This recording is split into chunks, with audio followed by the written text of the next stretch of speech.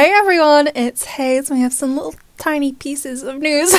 First of all, about the live adaptation. The live action adaptation, the idea of this has been thrown around for I don't know how many years at this point, but basically someone asked Thomas and he said, I wrote something.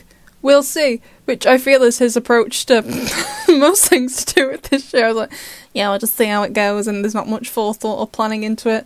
Much like how, you know, the Akuma in the London special can use time-related powers. But Gabriel can't because, no! You will give me the power to travel through time!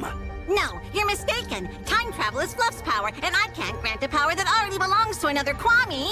Are you trying to deceive me? By all means, read the grimoire again. Each Kwami represents a concept, and a concept can only exist once in the universe. And then we also have some little Season 6 news, so Christina V and Bryce Papenbrook, am I saying that correctly?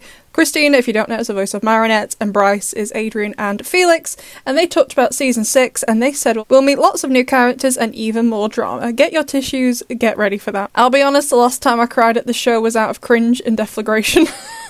And I think the time before that was at the Season 3 finale, when I was sat on the silent floor of my university library, watching an episode in Ukrainian. Didn't know what anyone was saying, but I was in tears. So we'll see what happens. But of course, besties, that's all the news. What drama do you think the voice actors are talking about? And what do you think about a live action adaptation? I'm not against one. My main reservation with a live action is that they're going to hire children to play the kids, which, you know, as they should, because they're children. However, this fandom is a horrible place, and they'll be torn to shreds. So, yeah, not against the idea. I'm just against this fandom specifically being able to watch that, because I don't think most of them should be allowed. But anyway, I'd love to know what you think of all this, and I'll see you in the next one.